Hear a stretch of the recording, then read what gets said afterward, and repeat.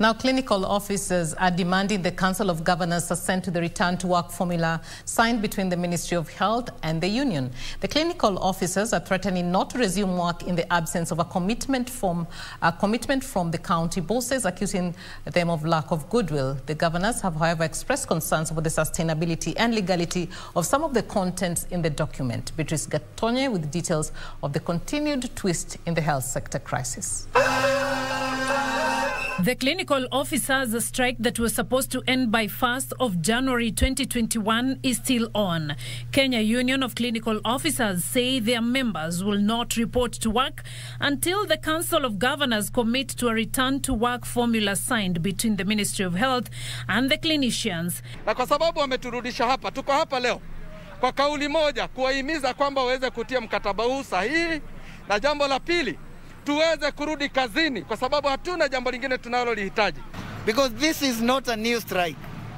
Our strike was to be called off by the execution of the return to work formula. Once that never happened, then the strike was not called off. That is why we are continuing. The clinical officers took to the streets to pressurize the county bosses, with the Union Secretary General George Gibore terming it unfortunate that Kenyans continue to suffer, even as he questioned the commitment by governors in ending the strike.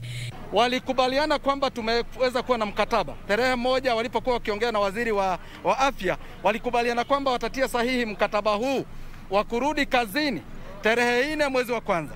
Lakini walipokuja kwenye mkutano wao, waliweza tena kuandika barua ambayo ni tofauti na maneno yao ya tarehe moja. Kenya Union of Clinical Officers Chairman Peterson Wachira accused the counties of hostility and unfair labor practices meted on their members by the county governments, saying they will not be cowed in their push for their rights.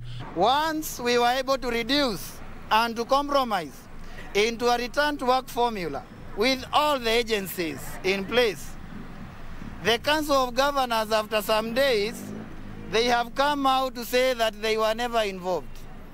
That is insincerity. It is lack of goodwill. To the Council of Governors, Chair Mr. Obaranya, is that we request him to honor this return to work formula by just appending his signature with Honorable Ongwai. And all these officers will return immediately to their workstation.